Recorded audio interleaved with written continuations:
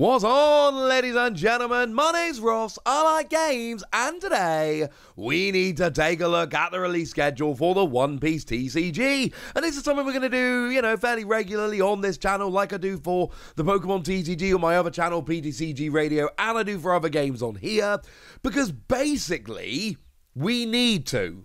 This is something we need to keep looking at on a semi-regular basis, because some things are going to release, some things are going to be announced and revealed, and some things are going to be, revealed a while ago, but now we're going to have more information about them. Good. So we should have just seen the release. We have just seen the release of Starter Deck 5, the film Starter Deck. I don't intend going into much detail about this, honestly, because we've done this, we've talked about it, I've done an opening, job's a good one. It is the film Starter Deck with the Shanks leader and a bunch of other cards. It is awesome, but like I say, we've done this, ladies and gentlemen, honestly. We've done this. So let's move on instead and have a look at the next release, which is going to be on March the 10th, where we get Starter Deck 6, which is the Navy Starter Deck. Although it's actually called Absolute Justice in English. That is the subtitle they've chosen to give it. And this is a pretty big deal, honestly, ladies and gentlemen. And the reason it is such a big deal is because this is a starter deck which is bringing black into the One Piece TCG. And that means we've then got 5 colours rather than the 4 we've got at the moment. This is cool. We haven't seen the reveals for this starting yet for obvious reasons, but we have got Sakazuki, who is your leader, and once per turn, pay free, trash a card from your hand, and KO a 0-cost character. And this is basically what Black tends to do. It is taking advantage of your opponent's low-cost characters. So if we look at the designated super rares, we've got Smoker. This character cannot be KO'd by card effects. And Don X1, as long as there is a character that costs 0 in play, yours or your opponent's, you gain double attack, which is cool. We've then got Monkey the Garp. Activate main, trash a card in your hand, rest this character, and KO up to one of your opponent's characters of a cost of 4 or less. So there's lots of KOing characters, there's lots of reducing the cost, and frankly, a lot of fun to be had. The stage is Marineford. On play, give one of your opponent's characters -1 to their cost during this turn. And activate main, you may rest this stage, and if your leader has the Navy type, give one of your opponent's characters -1 to their cost during this turn. And then you start taking advantage with the kind of cards I've already shown you. It's a cool starter deck, and Black isn't really going to be top tier just based on this starter deck. We need the next set. But wonderful news, ladies and gentlemen, because on the same day, on March the 10th, we've got Paramount War. Incidentally, March the 10th is now, as you've seen from the images on the screen, these are now confirmed These are confirmed dates. Before, they were distributor dates that we were pretty sure were real, but we had to wait and see for official confirmation. We have now had the official confirmation, and we can say with absolute certainty that yes, this is the release date. It is coming out on March the 10th. And there's just a lot of very, very, very cool stuff in this particular set. It's a good set. It is a set that will have a big impact on the metagame. Blue gets a big bump because Emporio Ivankov is an amazing leader. At the end of your turn, if you've got 0 cards in hand, you draw 2, which is pretty good. Red becomes an amazing deck with the introduction of cards like the Giant Edward Newgate. One of your leaders gains 2,000 still to start on the next turn on play, and then you cannot add cards from your life to your hand by effects during this turn. But Don X2, when attacking, KO an opponent's character with 3,000 or less power. And with Don X2, you're at 12,000 power. That's pretty huge. Of course, there is also the Edward Newgate leader that is 6,000 power, more than any we've seen, and 6 life, more than any we've seen. But at the end of your turn, you add a card from the top of your life area to your hand. So, yeah, you kind of start running out very, very quickly. We do have a new manga rare in the set. That is Portgas the Ace. And your super rares are Kazan, which incidentally, on your turn, all of your opponent's characters get -5 to their cost. and on play you KO an opponent's character with a cost of 0. I think this is one of the cards that makes black a lot better. And you've got the Utah, that on play, Don -2, your leader and all your characters gain 1,000 power till the start of your next turn. So, yeah, this is, and we can't go through the whole set, right? We don't have time to go through the whole set now, obviously, but those are just some of the highlights we see on the set, some of the cards you are going to be looking out for.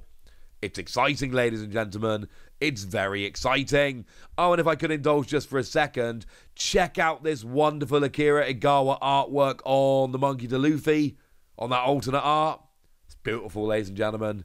It's absolutely beautiful. Now, after that, we need to go to a mixture of distributor dates and official reveals, because we know that Big Mum Pirates is coming in Q2 2023. We unfortunately have not been given a huge amount of detail about Big Mum Pirates. That is the yellow starter deck. The starter deck which is introducing yellow, shockingly enough, into the One Piece TCG. And that's a little bit sad, frankly, ladies and gentlemen. But we do have a distributor date, and they've always been right up to now, so it's coming on the 30th of June. To be clear, the 30th of June is not an official date. That is a date we're getting from distributors. But I've been following distributor listings for Bandai games, including One Piece, for a while now, and their hit rate so far is 100%. They've just been hitting really well, so you know what? I am willing to believe them. So what we've got with the yellow starter deck is Charlotte Linlin, that is your leader.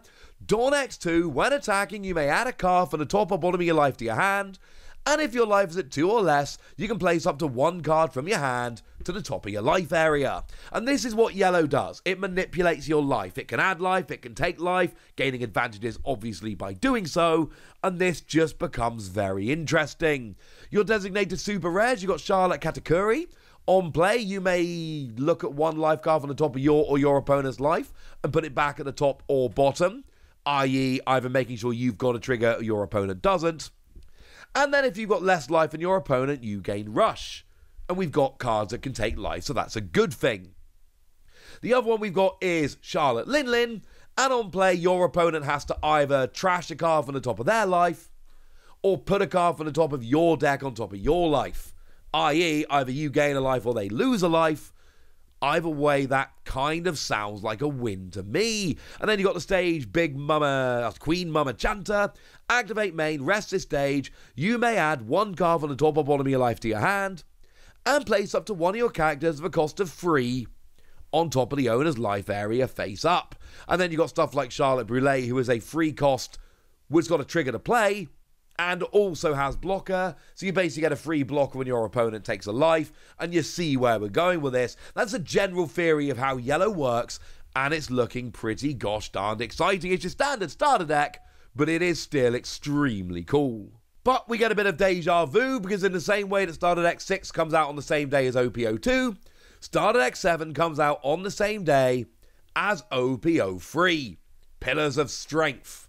Or at least, yeah, we call it Pillars of Strength. In Japan, it's actually called Mighty Enemy. I'm going to let you decide which of those you prefer. It doesn't really matter, if I'm honest with you, ladies and gentlemen. But, you know, just so you know, we've got a couple of options. Now, again, this date is not official, but come on, we know it definitely is. And once again, we've got a very interesting set. Now, at the time of recording, that is not quite out in Japan, but even if it is by the time you listen to this, we're not going to have had long. So we don't really know what is good from Pillars of Strength. We don't have enough information to really make a decision as to what is good. We know that there is a new manga rare, that is your Soj King. Sorry if I'm pronouncing that terribly. And then we've got Charlotte Katakuri. They are your 2 secret rares for the set. And we know that we've got the new style of wanted posters as new kinds of secret rares, or alternate arts, or whatever you want to call them, which is extremely cool. And yeah, if I may be so bold as to say so, this is something that is very, very much worth getting a little bit excited about. We like this. Outside of that, I mean, Nami is definitely the thing that is most exciting me with this particular set. It's a leader whereby when your deck reaches 0, you win the game rather than losing. And then we've got a bunch of support cards which basically aim to mill yourself and lose. which is kind of hilarious. We've got a Charlotte Linlin, which is a dual colour yellow and black leader, which is very, very interesting. And we've got Arlong, who is a dual colour green and yellow leader. So we've got some cool dual colour leaders coming along as well. Part yellow, but, you know, this is the first set that's probably got yellow in. So that does kind of make a lot of sense. An ace gets a leader. I don't know. Maybe that ace leader is going to be good. Who knows, ladies and gentlemen? Who knows? Point is, this is shaping up to be another good set. But also, we're never going to know exactly how good it is until it actually releases and we all get a good chance to sit down and have a play with it. And that's basically what we've got in terms of releases in English. That's what we're looking at here. That is, if you go on the site, they're the kind of things that are listed and all the information you need to know about them. Although, we do have a bunch of other stuff coming from Japan. And so we can kind of flick over to Japan now and kind of take it from there, so to speak. Because we know that they have got starter decks 8 and 9, which feature Luffy and Yamato. Now, these are coming out on the 25th of March, and that is a confirmed date, incidentally. And this is interesting because on the front of the Luffy deck, we see a Luffy character, but we have actually had confirmation that there is a Luffy leader in the deck as well. But for some reason, they put the character on the front, and for the life of me, I'm not entirely sure why. But we know we've got a Luffy deck, and we've got a Yamato deck. We know they're coming out on the 25th of March. As it stands at the moment, we know basically nothing about them, but we know that's when they're coming out, and that's lovely. But we've also got a hint of OP04 coming out on the 27th of May. Now, again, the information we have about OP04 is, well, it's not much if I'm honest with you, ladies and gentlemen. It is not very much at all. Sorry about that. But we do have the release date, which is lovely. And we do have, you know, some basic information. There's going to be new combinations of multicolour cards. The theme is going to be Alabasta and Dressrosa, which is kind of cool. But that's basically it. And, you know, front of the pack, we got Luffy and Trafalgar Law, who are clearly going to be two of the most used characters in the card game. So that really doesn't give us much extra information. I'm sorry. But then we've also seen Starter Deck 10. Now again, the amount of information we have on Starter Deck 10 is extremely limited. And that is very important. We need to bear that in mind. We don't know much about Starter Deck 10. I'm sorry, that's just the way it is. But we do have a little bit of basic information. We know it's coming out on the 29th of July.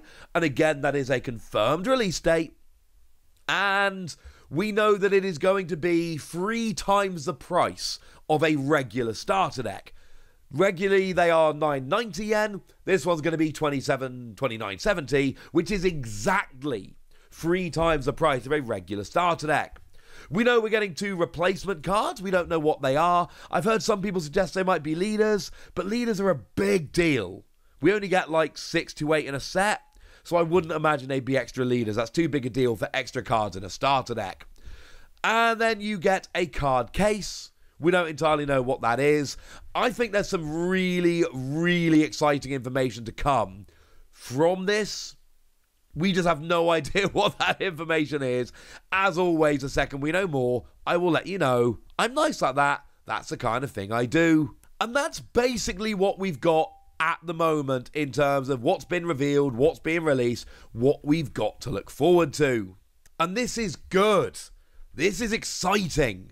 The fact that we've got 2 sets and 2 starter decks coming up in English. Well, and then actually with 8 and 9, we've got even more. But over in Japan, they've got 8 and 9 coming up, plus 10, plus the 4th set. And frankly, there is an awful lot to look forward to. The One Piece TCG train is rolling.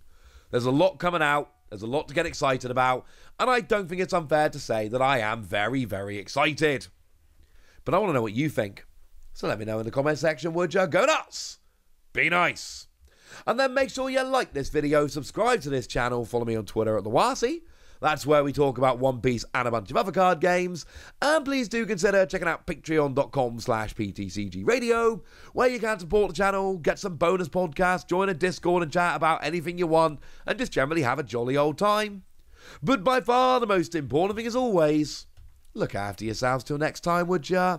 Thank you very much for watching. My name's Ross, and you've been watching PTCG Radio.